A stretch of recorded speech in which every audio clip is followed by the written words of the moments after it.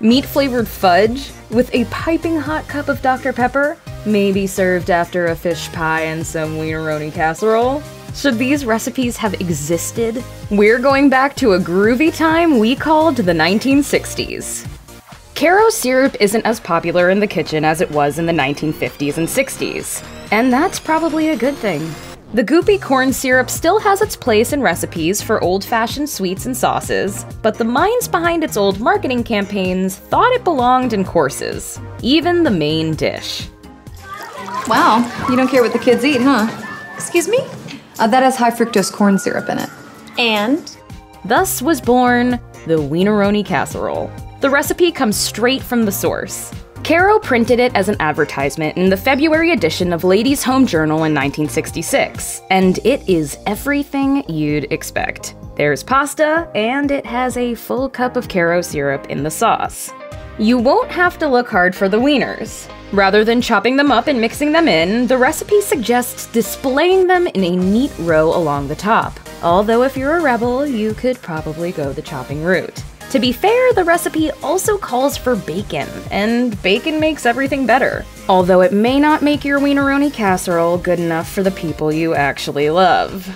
Lots of folks aspire to be the hostess with the mostest, but does all the mostest need to go in one dish? Meet the party sandwich loaf, a heaping mound of all good things gone wrong.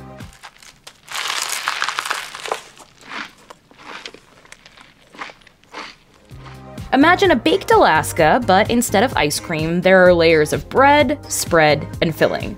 There are in fact 3 fillings, some more respectable than others. One features mashed avocado and French dressing, another consists of ham, celery, and mayonnaise, while the final filling is nothing but hard-boiled eggs mashed with chili powder and even more mayonnaise. Tomatoes add some color between layers of Italian bread, and with all that moisture, it will be a miracle if the bread is anything but a soggy mess by the time the host cuts open this beast.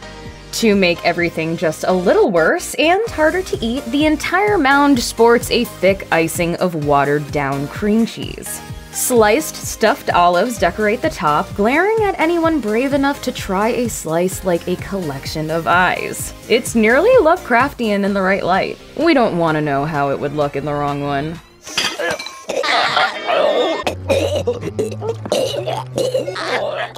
Who's to blame? The Wisconsin Department of Agriculture is at fault for including this recipe in their 1964 Recipes from America's Dairyland cookbook. Wisconsin's dairy deserves better, and no party deserves to suffer with this sandwich. Who doesn't like a nice meringue pie? You might not like this one. This is no tangy lemon treat, no chocolate delight, and certainly no key lime dream. These monsters were fish meringue pies.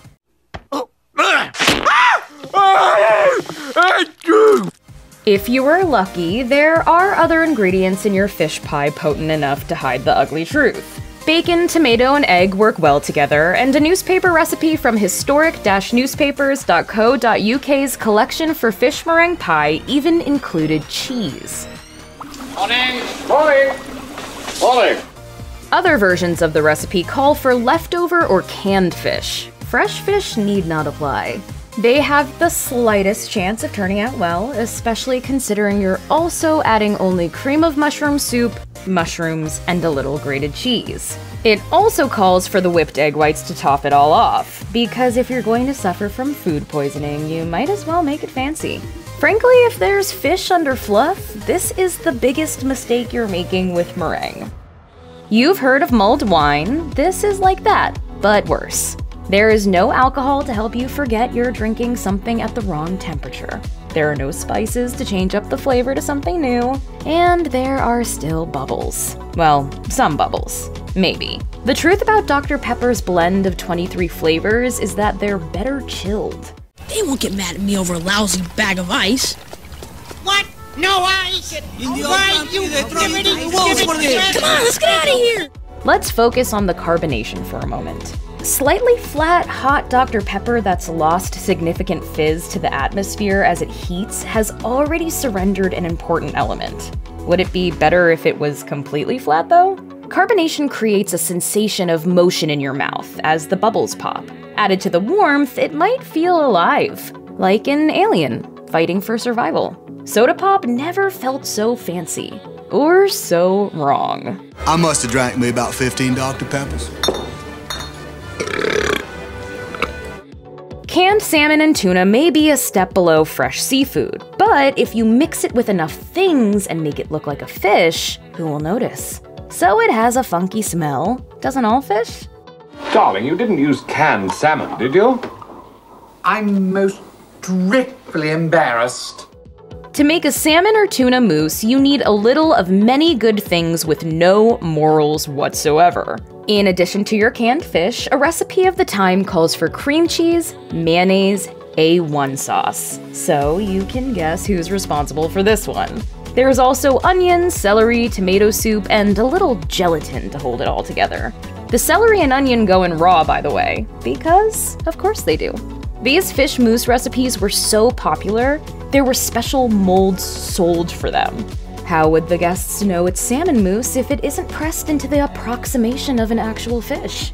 Maybe we should have a moment of silence for the dinner parties of the 1960s.